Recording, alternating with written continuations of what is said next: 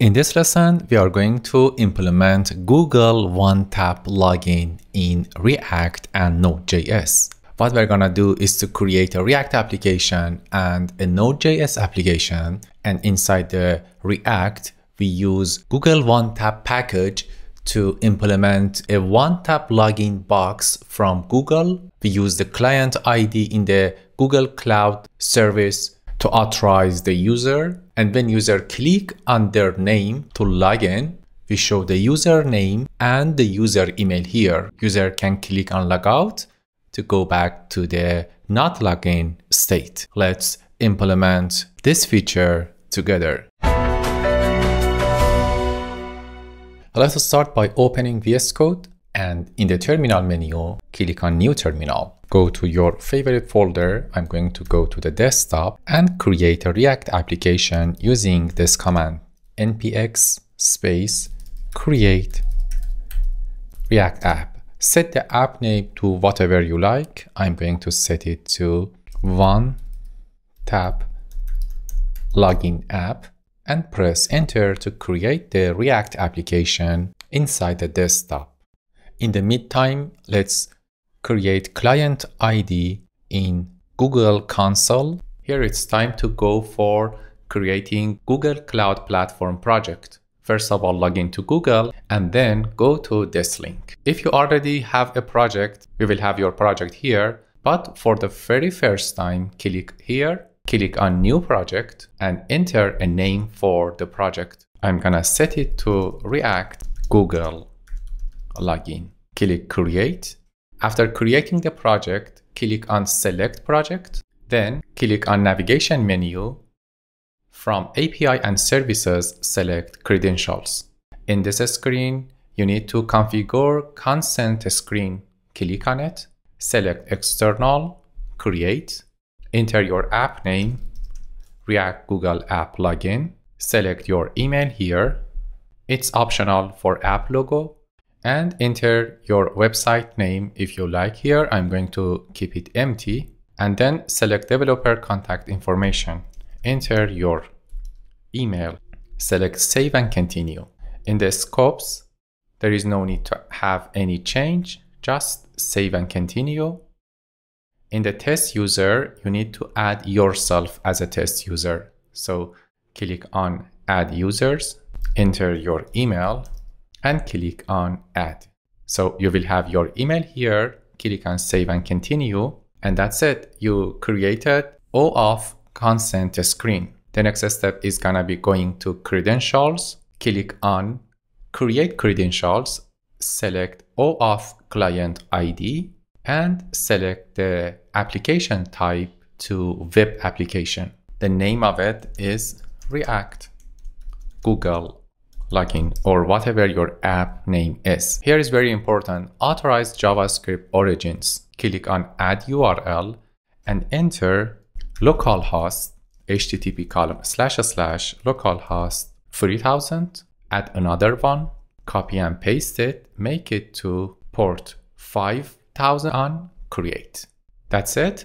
Here we need to click on copy to copy the client ID. Go back to the project. Let's follow the instruction here. cd one-tap and click on npm start to start your application.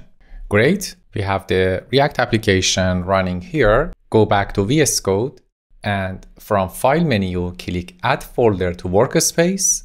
Go to your desktop and select the folder One-Tap Login App that you created earlier. Then go to this folder and right-click on empty space, select New File and set file name to .env. What we're gonna do here is to define environment variable for the client ID in the Google. Set the name of variable to React _app Google client ID, put equal sign and paste the client ID from this step. Save the file and restart the project to apply this setting to the project. Let's go for the next step. In src, open app.js and get rid of content inside header. Then install Google One Tap package. Click on plus to create a new terminal. npm install Google One Tap.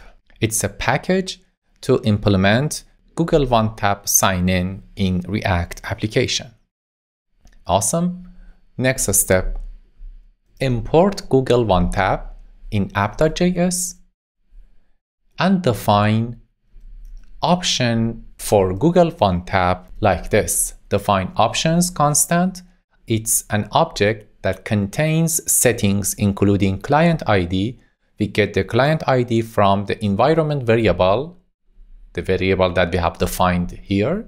Next setting is auto select, it's false, and cancel on tap outside is false. Also, the context that we are going to use is sign in. You can change this setting based on your preference. Next step, inside the app, define login data state. So we use state hook imported by control space on it. And the default value is based on the value in the local storage. If we have login data in the local storage, use json.parse to convert it to a JavaScript object and put it as a default value for login data.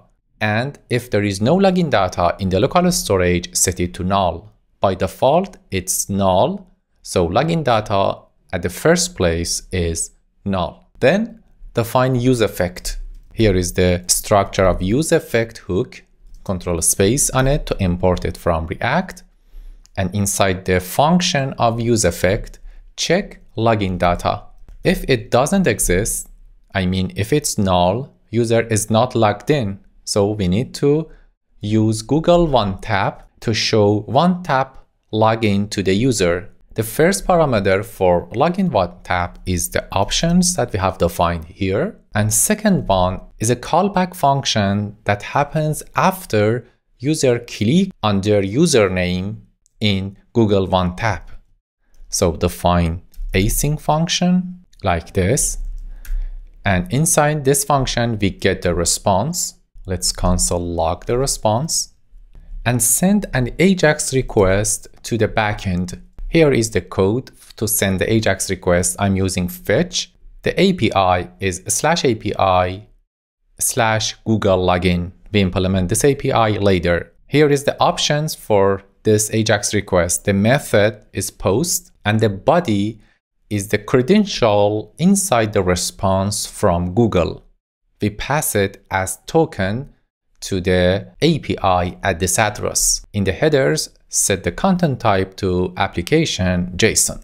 Then get the data from the response using response.json and update the state based on the data from backend and save it inside the local storage. Use a stringify to convert the data JavaScript object to a string data type because local storage only accepts set item.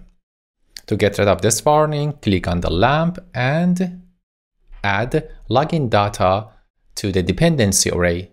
When there is a change in the login data, this function runs again.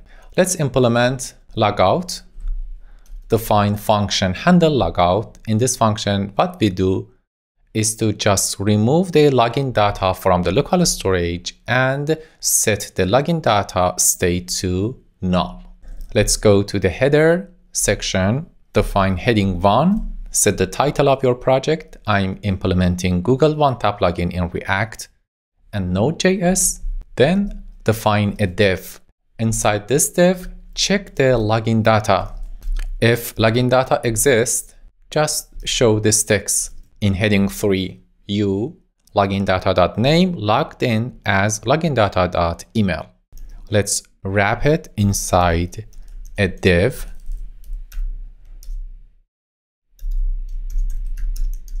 And right before closing div, define a button for logouts.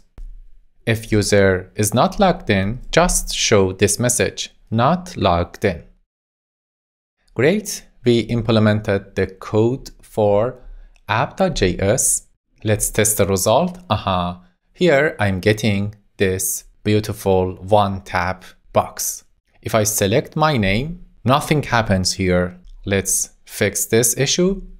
Before that, make sure that in the credential, when you go to your client ID, inside the authorized JavaScript origin, make sure you have localhost 3000 and localhost 5000. And if you want to deploy it on another server, put the address of that server there. If you don't set this, you will not get the one tap box here. Great. Let's implement this part. When user logged in, we want to show the username and email.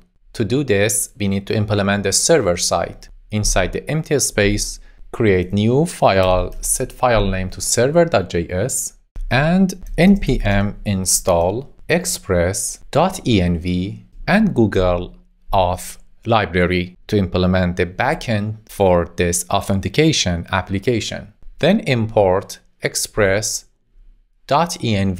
and OAuth to client, call .env config to read the environment variable from .env file, and define a client by creating a new object from OAuth to client. Pass the client ID from Google as parameter to this class. Next step is creating Express application and use express.json to read the content inside the post request body. Then define users and define this function, upsert.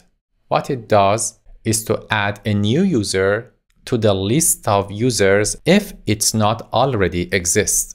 Next step is defining the API at this address /API/Google login. Get the token from request.body.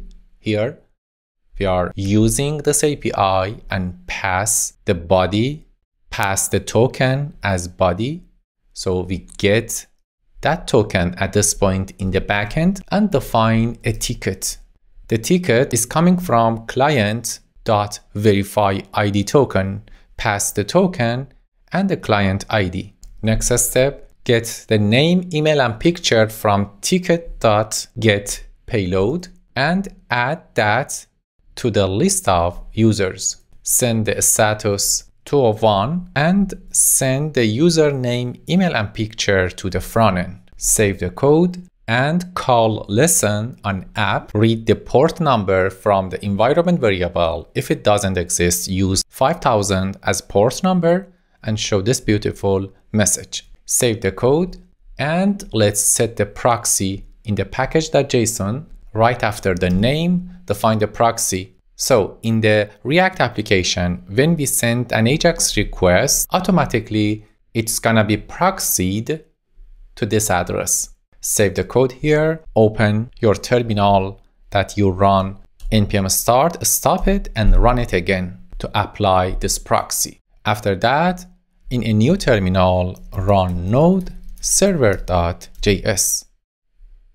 Here we have project running in backend, and it's time to test the result. Refresh, select your name, and there we are. We successfully implemented Google One Tap login in this course.